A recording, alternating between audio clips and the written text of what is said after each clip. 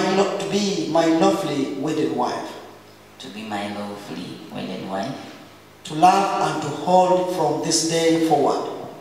To love and to hold from this day forward. Our wedding was scheduled for 2nd May, but because the lockdown was extended for another 21 days, that meant that 2nd May would come when we are still in the lockdown. So we said, why should we wait? Even if we have to do it on 2nd May, we shall do a scientific wedding. Let's do it now and start a family instead of postponing responsibility that we are supposed to start. Why not start it now? Taking a wedding of this nature helps us to reduce on our expenditure. It was a very friendly budget and less stressful compared to how we had planned it to be.